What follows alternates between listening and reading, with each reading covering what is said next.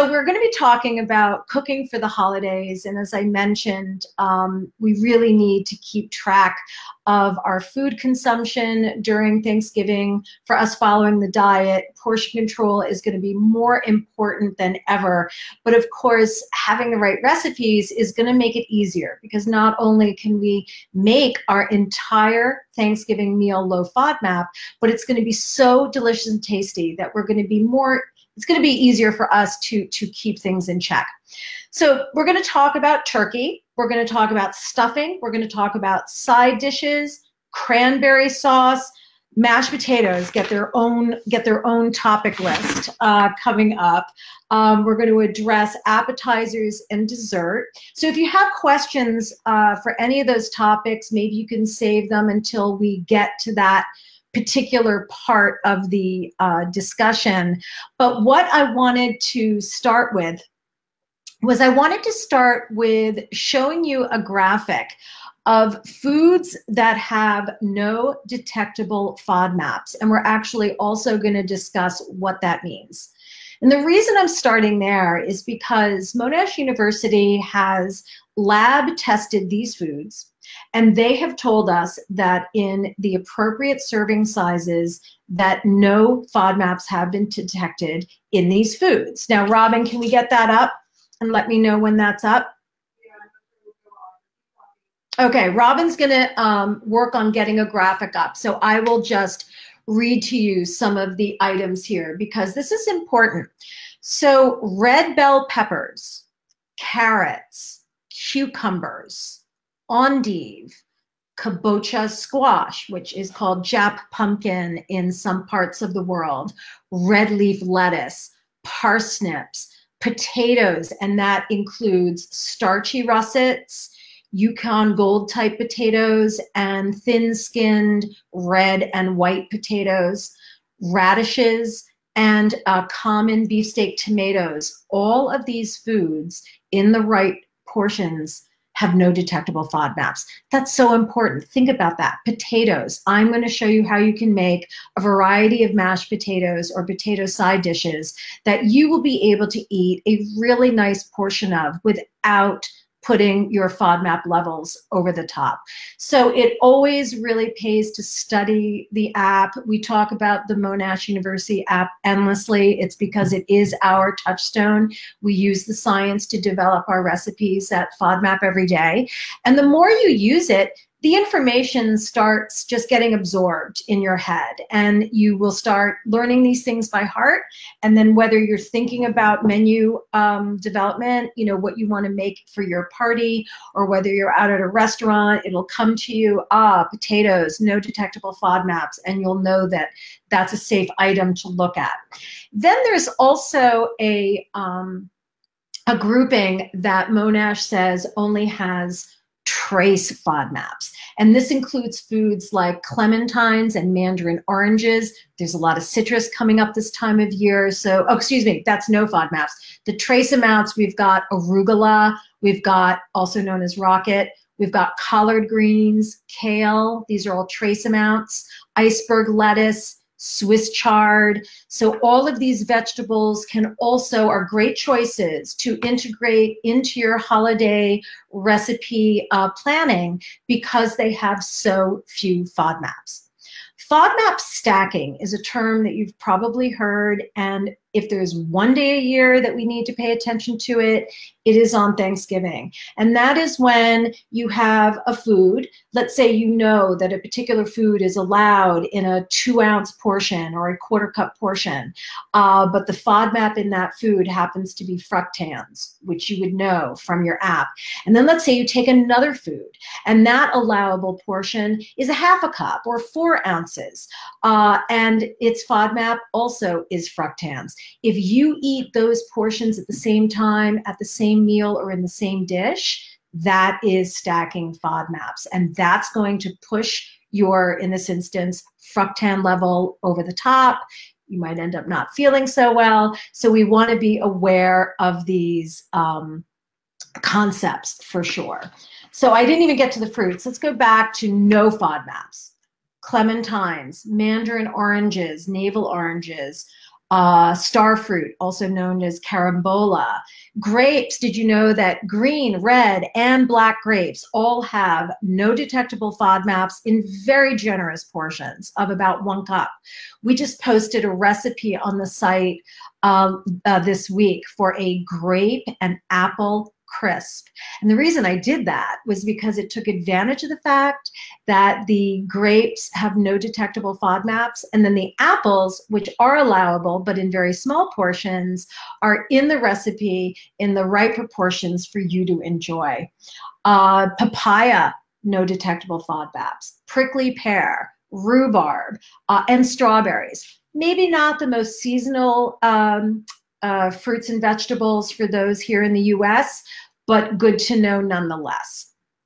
So that's just something that I wanted to start with because I want to give you hope. I want you to feel positive about the fact that you're going to be able to be eating food on Thanksgiving. So let's go into my topics here. I wanted to talk about turkey first because for so many people, that is going to be the centerpiece of your meal. And so I thought we'd first talk about buying your turkey. So there are many different types of turkeys on the market, everything from frozen to fresh, from kosher to heritage, and you have to read labels. So one thing you might want to look for if you're not buying a fresh killed bird from a butcher, if you are buying a frozen bird or you're buying a bird that's been treated, you got to read the label. There might be some natural flavors in there that you might need to check with the manufacturer about.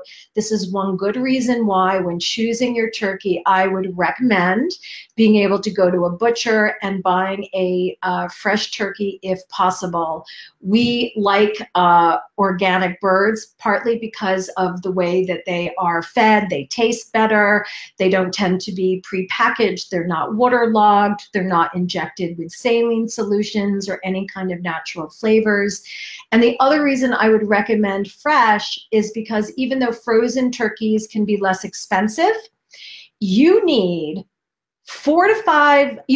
24 hours in the refrigerator to defrost every 4 to 5 pounds of that turkey. So if you have a 20-pound turkey or a 15-pound turkey, you're talking about a lot of time in the refrigerator. A lot of us don't have the space in the refrigerator. And with poultry, you want to be very careful with how you defrost it. You're not going to want to defrost it at room temperature. So that's another reason to buy fresh. Robin put up our link for Turkey 101. We've got all this information on turkeys about the various kinds and defrosting and all of that information in that link. And I should also mention that I would say 75%, easily 75% of what I'm talking to you about today is at FODMAP every day. So if you spend some time on our site, you will be able to read all of this information. The remaining 25% is going to be a mixture of things that you can find on the Monash University smartphone app, and then just what's coming out of my head. So that's why it's good to be here live, so you can quiz me, because what comes out now may never come out again. So turkey, that's about buying turkey. Now let's talk about preparing turkey.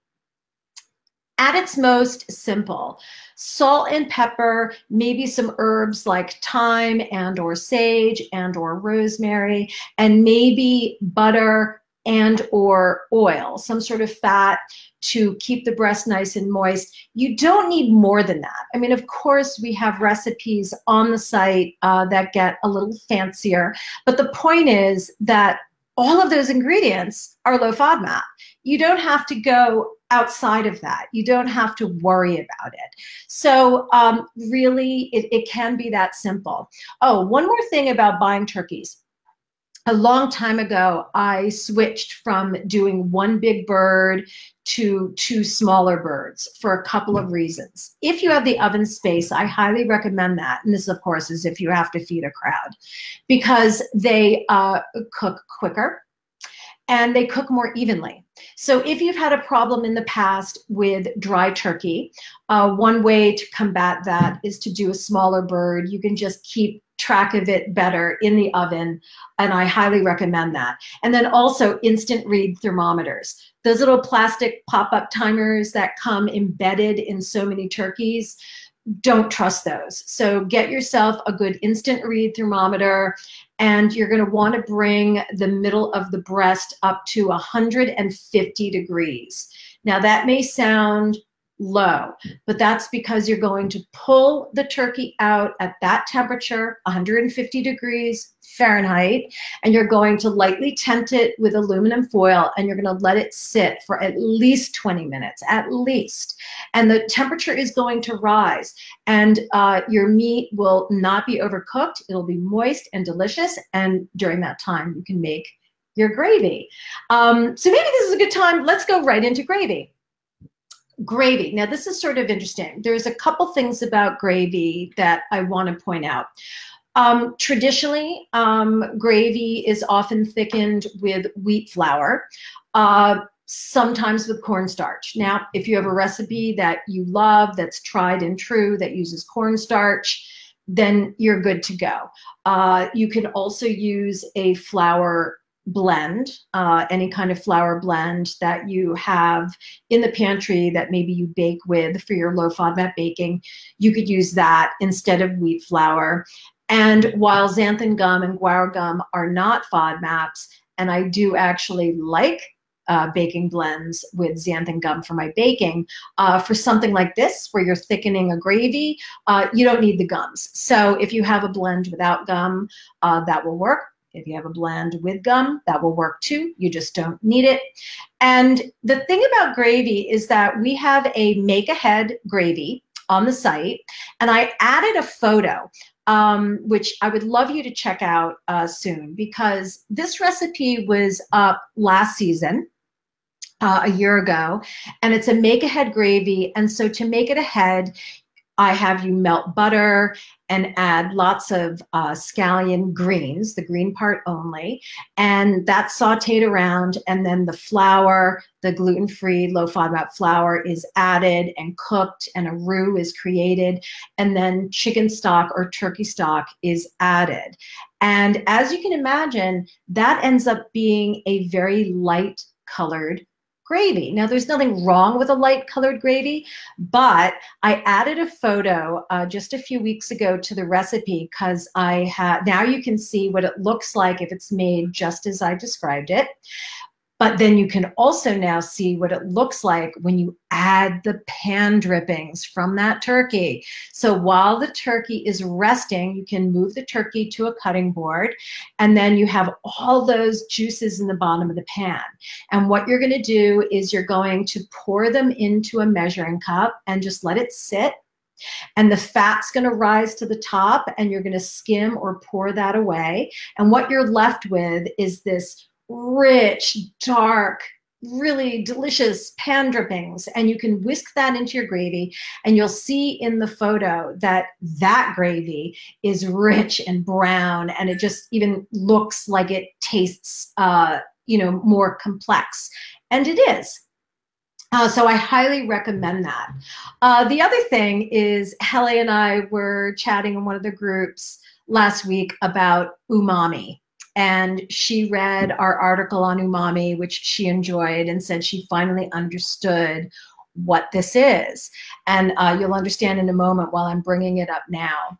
So umami is literally the fifth taste. And maybe you haven't heard of it, but we have sweet, salty, bitter, and sour, which are 4 taste sensations. Literally, these are basic tastes that everybody tastes. But umami is a taste sensation as well. And it was identified in Japan many, many, many years ago. But it took a long time for people in our part of the world to recognize it. And it's defined as savoriness or deliciousness. And what happened was this Japanese man isolated what was in dashi, which is Japanese broth. And he wanted to know what made it so rich and so complex. I mean, here's this like watery looking thing. And what he isolated with the bonito flakes, which are fish flakes, and the seaweed, which are the only two things that go into making dashi, is he isolated that it was glutamic acid. And glutamic acid is actually a naturally occurring amino acid. This is something that's natural. Now, maybe that sounds familiar. MSG is glutamate. It is the same thing. MSG is not actually a bad thing. I'm not going to go into that in depth now. You can read more about it in the article. But the point is that there are certain foods that are umami rich, that give food a boost. And so many of us are saying, we hear people say all the time, my low FODMAP food doesn't taste flavorful.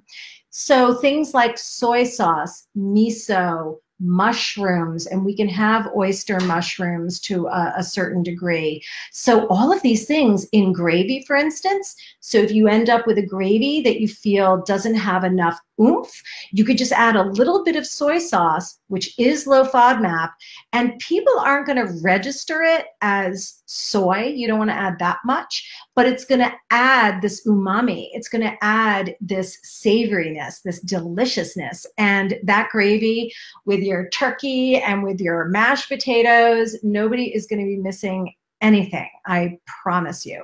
So check out that article on umami and check out the picture of the gravy with the pan drippings. I think it'll inspire you to take that extra step. So let's talk about mashed potatoes, because isn't that the natural thing to talk about after we've talked about gravy? So I already mentioned to you that potatoes, so whether we're talking starchy potatoes like russets or Yukon Gold potatoes, which are rich yellow in color and a little waxier, or a really waxy potato like a red potato or a white potato, all of these potatoes have no detectable FODMAPs. This means you can pretty much make mashed potatoes the way you always have, with very slight changes. So you can take your potatoes of choice, you can peel them or not peel them, you can boil them in salted water, and then one of my favorite tricks, and this isn't a FODMAP thing, this is a cooking thing, is that after you drain the potatoes in the colander, put them back in the pot and just stir them around over low heat. You want to dry them out a little bit. This is going to make them super fluffy. And then you can add butter. Butter, like you always have, butter is low FODMAP. And then if you used to use milk and you still eat dairy, which you can on the low FODMAP diet, just switch to lactose-free whole milk. Cream, you can have a little bit of cream. So if you would like to use cream, check your amounts on your Monash app. Potatoes are my favorite food group. I'm with you, Helly. Oh my gosh. When I found out that I could still eat potatoes, that was one of my most exciting beginning moments when I started this diet. Half and half, you can find lactose-free half and half pretty easily in the US markets. I know we don't have heavy whipping cream that's lactose-free, but people do in other parts of the world. And then do not underestimate the amount of salt and pepper. You don't really need anything else, but you do need salt and pepper, and you want it to be good salt and freshly ground pepper. And there you have traditional mashed potatoes that are low FODMAP. Now, for a lot of people with IBS, high fatty foods can be a trigger as well. And, you know, there's no getting around the fact that mashed potatoes can be very, very rich. So watch your portions. Robin did, however, just put up a link for our vegan mashed potatoes, which take advantage of the starchy cooking water and also use olive oil. And those are not only vegan, but they are just a lighter mashed potato. So with all of the rich dishes that you're going to be serving this holiday season, whether you're vegan or not, that is a great recipe to check out and to consider adding into the scheme of things. I also want to mention sweet potatoes. So sweet potatoes are low FODMAP in pretty small portions. We have half a cup of chunked up raw sweet potato, 75 grams is what is low FODMAP. So I came up with a recipe for mashed sweet potatoes. And when you see the picture, I think you'll get pretty excited because it looks like this beautiful big casserole of mashed sweet potatoes. Happens to have some candied pecans on top, which are optional. But what's exciting about it is that it looks like mashed sweet potatoes. It tastes like mashed sweet potatoes, but I used a lot of white potatoes and then added enough sweet potatoes to give you that mashed sweet potato experience. Julia is saying that sounds amazing. It is amazing. Kitty says she's getting hungry. Yeah, I'm sorry. I tend to make people hungry. It's just one of the things that I do. But if you like sweet potatoes and you've been missing mashed sweet potatoes, this is a great recipe because it takes advantage of the no FODMAP content of white potatoes to bulk up mashed sweet potatoes. So definitely check that one out. We also have, let's see, we have the vegan mashed potatoes. We have one of our most popular recipes, which is do ahead mashed potatoes for a crowd. And I show you how to make low FODMAP mashed potatoes that you can keep warm in a slow cooker. Really great for more casual parties, larger parties, so you can check that out. And then I also, a new recipe to us this year is I took advantage of carrots, parsnips, and potatoes, all vegetables that happen to be no detectable FODMAP vegetables, and created a mash with all three of them. And I did that one as kind of a rough mash, so it's like a little textured and you get to see the different colors and sort of the integrity of the vegetables is preserved somewhat. So that's a great recipe to check out too. So let's talk about stuffing. I love stuffing. I don't know about you, but I have to have stuffing on the table with my turkey. And we have several recipes on the site, everything from cornbread stuffing to gluten-free stuffings based on gluten-free bread. And we also have stuffings based on sourdough. Because hopefully by now you know that a traditionally risen sourdough is considered low FODMAP. And that's because during the fermentation process, the fructans in the wheat are consumed and it ends up being a mixture that is low enough in FODMAPs to be considered elimination phase safe. So it's easier than ever here, especially in the US, to find really good artisan bread, really good sourdough bread. Check local bakeries if you can. We have articles on the site about fermentation and sourdough, so you'll understand what to look for. And we have a simple sourdough stuffing. We also have a new one this year that combines sausage and puts a little bit of apple in there, the low FODMAP amount of apple, which is really lovely. And in case you're wondering, technically, stuffing is stuffing when it's stuffed inside the bird. If it's in a casserole next to the bird, technically it should be referred to as a dressing. But I guess that's one places. I tend to be a stickler for this kind of thing, but I just think of it all as stuffing. So if you put stuffing into our search bar and go to our recipe filter and look for stuffing, you'll find plenty.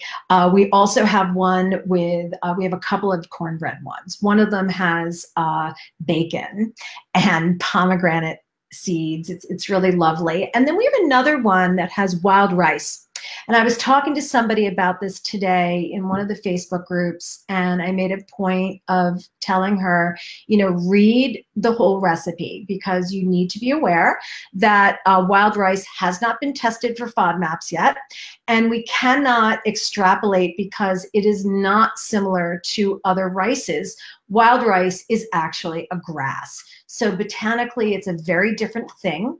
The reason why I included it was because not only do I give a full description of what you need to be aware of, but also just anecdotally, myself and other FODMAPers that I know have tolerated it quite well, in moderate proportions, of course. And so if it's something that you want to try, we have it for you. So that's it for stuffings. Let's talk about do-ahead for stuffings for a moment. So if you're making stuffings, and we have the do-ahead gravy I mentioned, we have the do-ahead mashed potatoes that I mentioned, and now stuffing. Most stuffing can be made ahead, put into a casserole dish, covered with plastic wrap, and put in the fridge overnight. You just want to make sure you bring it back to room temperature before you put it in the oven. And you cannot stuff your turkey ahead. Don't do that. That provides a bacterial breeding ground. It's okay, I'm going to make a bad joke here. It's like we would be giving the turkey SIBO or something. So don't do that. So that's stuffing, some do-ahead tips for you. Let's talk about like vegetable side dishes for a moment. So green beans, you know, a lot of people want green beans on their holiday table. And green beans are one of those vegetables that you can eat, but there are definitely strict amounts. Whether you're looking at the FODMAP Friendly app or whether you're looking at the Monash app, they both peg it at 75 grams, which is the allowable amount, which is about 15 beans. But when you think about it, that's not such a small serving, especially if it's going to be on your plate with stuffing and potatoes and a whole bunch of other things. You might end up just taking, you know, 4 or 5 or 6 beans. So since we know that green beans are okay, how can we prepare them? Well, we can prepare them as simply as steaming them, which I actually like to have some really simple green vegetables in and amongst all the rich food. So that's something to certainly consider. And then Robin teased me because I developed a recipe this year called triple onion green beans. And she said, you're really tempting fate, aren't you? You're just waiting for all those people on social media to be going, what? But basically, it takes advantage of onion infused oil, and it takes advantage of sauteed leeks and scallions, 1, 2, 3 onions. So if you've missed your green bean casserole with its onion topping, then that's the green bean recipe for you. And then we also have a pan roasted green bean recipe with almonds. So let's talk about that for a second. Pan roasted. So that happens on top of the stove. What I want to point out here is, you know, I maintain a test kitchen, which I have for years. I have I got a lot of everything. I got a lot of pots and pans. I got a lot of burners, but you know, not everyone does. And so when you are devising your menu, you're not only going to be thinking about, you know, flavor. I mean, what is it that you want to eat? But you have to be thinking about FODMAP levels, and you should be thinking about logistics. So, for instance, if you have a 4-burner stove, you don't want to pick 6 recipes that need a burner. Or likewise, if you just have a standard oven and you only have 1 oven and you know the turkey is going to be in there, you don't want to pick recipes that require a lot of time and space in the oven. So you know, looking through the recipes, and you see things like this, and you see that the make-ahead mashed potatoes can be done in a slow cooker over on the counter, and that these pan roasted green beans can be done on a burner, and that the stuffing can be heated in the oven alongside the turkey, and then the gravy is, you know, reheated in the microwave or reheated on a burner, and you're still good to go. So you want to think about things like that so that you're not caught at the last minute with either not enough pots and pans or not enough burners or oven space. So that's green beans. Let's just also reflect back on a couple of the no FODMAP vegetables. So we have kabocha squash, which is a rich winter squash. That's a wonderful side dish for the holidays. We've got kale and collard greens and Swiss chard, all of which have trace amounts. A simple saute of greens would be lovely. Carrots, as I mentioned before, no detectable FODMAPs. You could do a saute of carrots. You could do steamed carrots. You could do carrots with a little bit of maple syrup and butter and salt and pepper. So definitely pay attention to the no FODMAP or trace FODMAP vegetables to round out your meal. Then cranberry sauce. I love cranberry sauce. You will notice on the site that I am a little cranberry sauce crazy. We have several. We have everything from a fairly traditional cinnamon spiced cranberry sauce to a savory one with horseradish, to a super simple one that has cranberries, water, and orange marmalade, which was a revelation. That's a new recipe for us. And you literally dump and mix and stir and cook, and you're done in 10 minutes. And the orange flavor from the orange marmalade works so wonderfully with the cranberries. And it doesn't need any added sugar. The sugar is right there already in the marmalade. So that's kind of a fun recipe to make. And then the one with the horseradish is just really different. And then I just recently added one with brown sugar and red wine and 5-spice powder. So we have all kinds of cranberry sauces for you.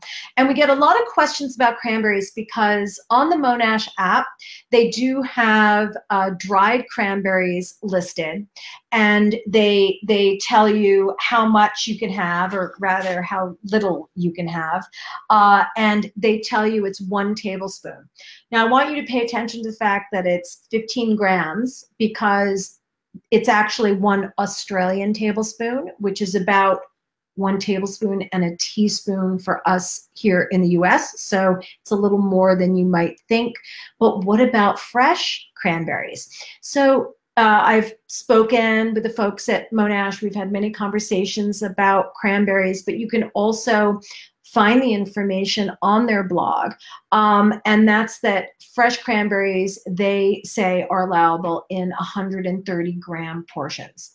You can go to FODMAP Every Day, and we have a section called Explore an Ingredient. And we have a whole long thing about cranberries for you to read.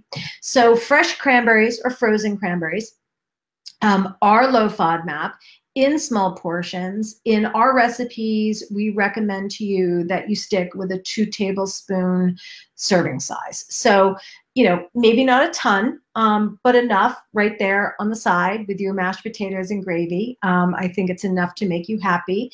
And the other thing to always remember is that we are providing recipes that are considered safe for the elimination phase. But as always, these are guides.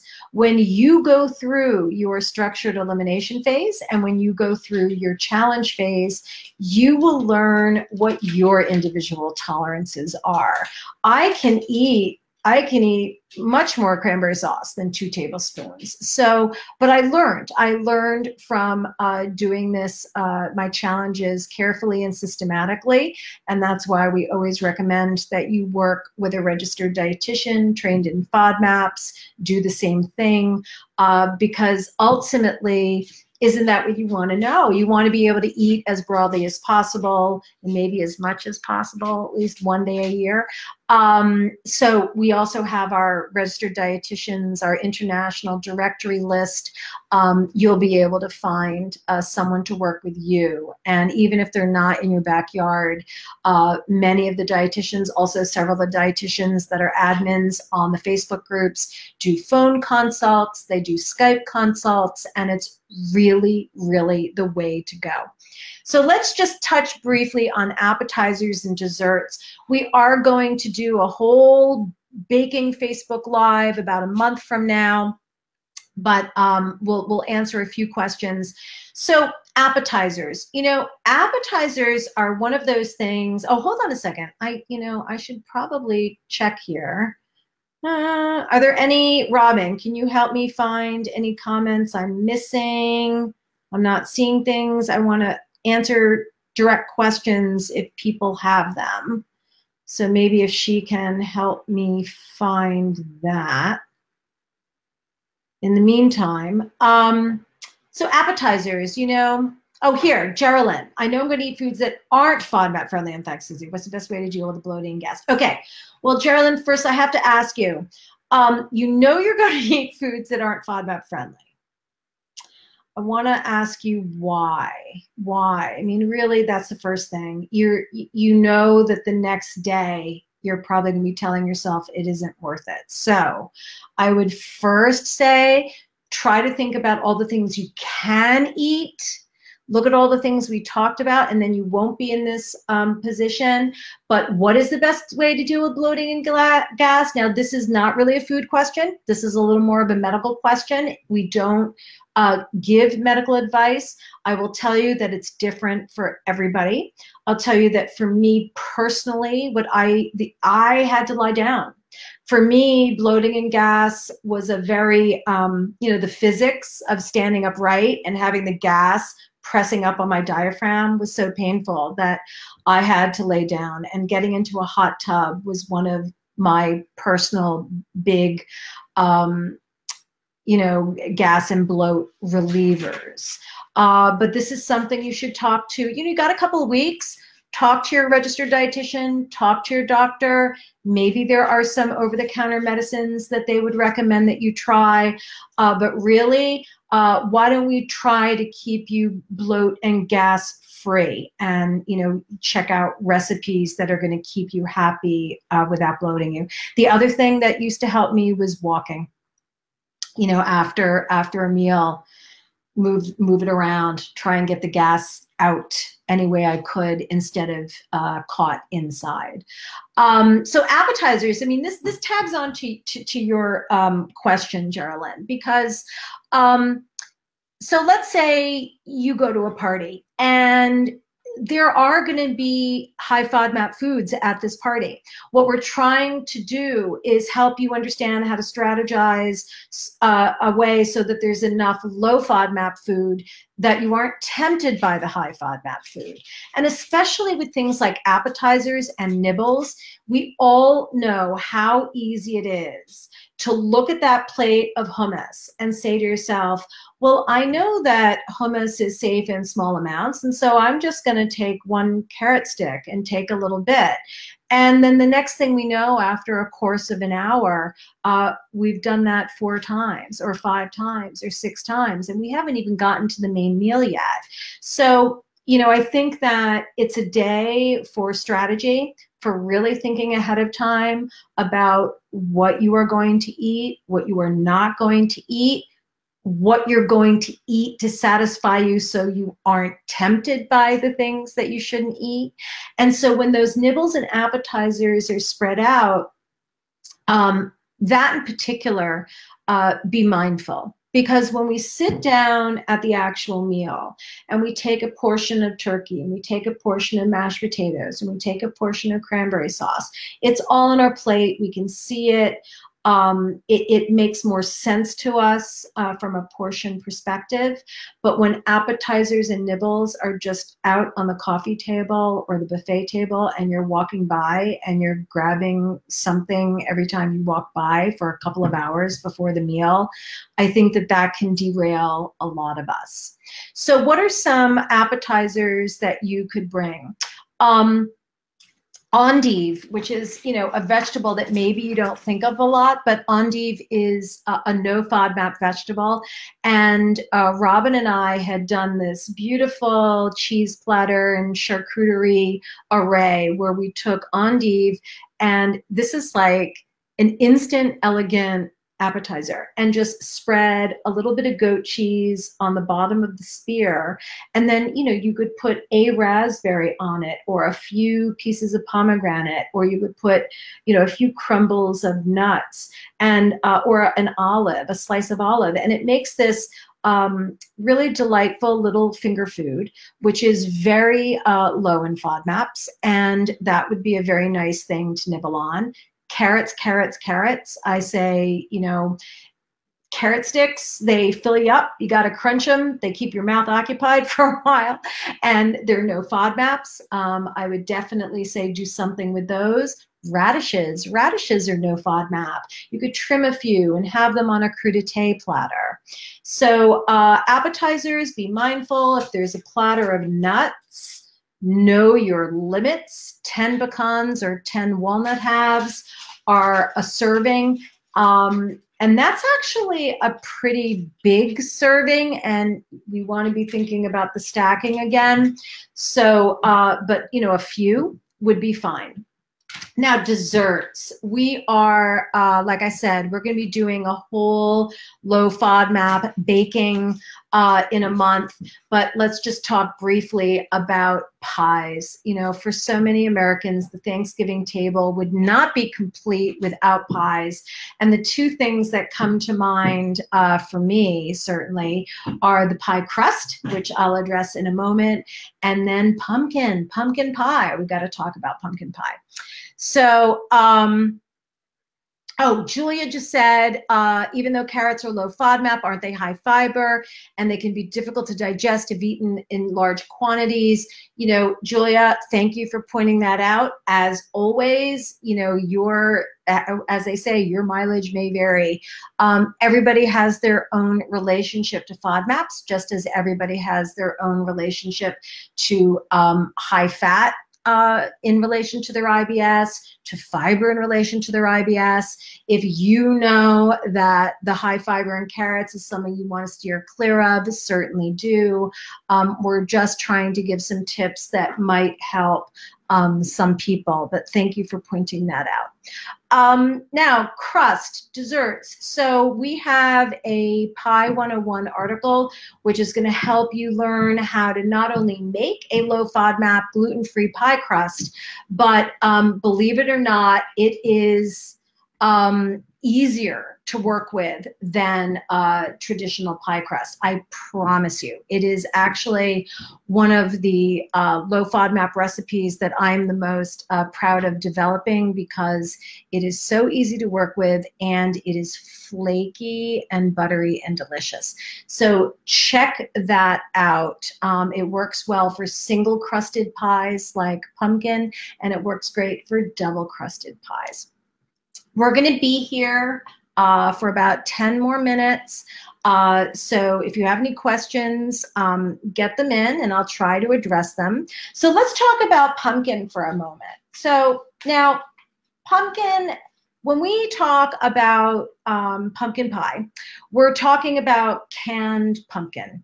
And most recipe developers use Libby's canned pumpkin, and that is because it is a very consistent product of high quality, and because it has a very dense, dry texture that works wonderfully when making pies.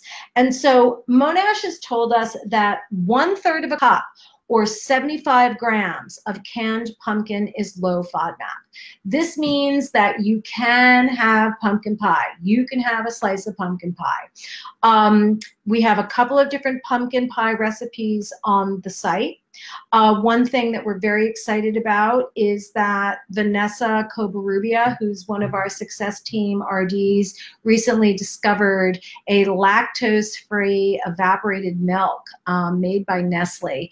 And I haven't been able to find it physically in any of my stores yet, but you do have time to order it online if you want. And if you like to make a classic pumpkin pie with evaporated milk, now you can do it with a lactose-free milk. You can also use a lactose-free half and half. And sugar. Sugar is low FODMAP. We can use sugar. We can use brown sugar. We can use very small amounts of honey or molasses, just a little bit for flavor if you want. We also have a pumpkin pie that has maple syrup, which is also low FODMAP. So we have several desserts. We have a cheesecake tart with pomegranate on top. It's a lovely tart. Citrus, as we talked about before, no detectable FODMAPs in many oranges, just a platter with beautifully sliced oranges with some pomegranate seeds strewn about would be absolutely lovely. Helly, what would you like to know? She wrote the word pumpkin. I'm not sure what she wants. While she's answering, I want to show you guys two more things before we go. So whenever I do a Facebook Live, I bring my portable garden, and you're probably going, what the heck is that? Well, these are my leek and scallion greens that I regrow. I keep this in my window at all times. So I have tons of leek greens and scallion greens for all my stuffing and all of that. Oh, Denise said she used the evaporated milk in a pumpkin pie and she couldn't tell the difference. So you're the first person that I've heard from that's used the product. Thank you so much for letting us know. That's excellent. And the other thing that I wanted to show you, even though I don't drink, ta-da! So this is a glass of wine. This is 150 milliliters. This is considered low FODMAP. Same amount for white wine, same amount for sparkling wine. So if you do want to have a little bit of alcohol for your holiday, you can. We have an article on drinking and FODMAPs, so check that out. Now, several people have said, well, Helly's pointing out that some countries don't have canned pumpkin, and people are saying they've never seen the Libby's brand. Now, if you're in the U.S., you definitely can find Libby's. If you're outside of the country and you can't find canned pumpkin, my suggestion is because the kabocha squash, the Jap pumpkin, has no detectable FODMAPs in tested amounts, I would cook that down.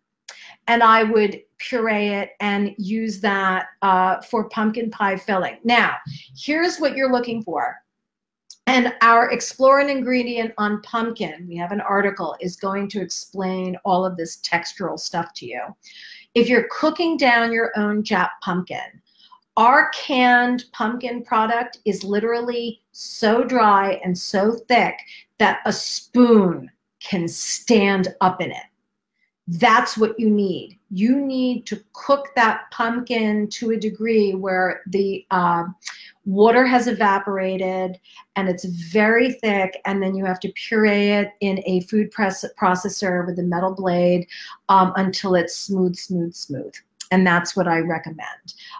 The recipe will not be the same because most likely it will not be the exact same texture as our canned pumpkin, but it's the place to start. So that is it for today. Any last minute questions, I'd be happy to field. If you if you miss this, if you end up watching this after the fact and you have questions, you can always contact us directly through the site or through our Facebook page, or if you're on FODMAP every day and you're on a particular recipe, you can ask comments there. And Helly's asking about the importance of weighing food. All right, let's touch on that briefly. So in the US, we measure by volume mostly. It's very typical for someone to say a cup of this or a half a cup of that. From the beginning, when we launched FODMAP Every Day, Robin and I knew that we wanted to appeal to a global audience. We know people are suffering with IBS all over the world. All of our recipes are represented in metric as well.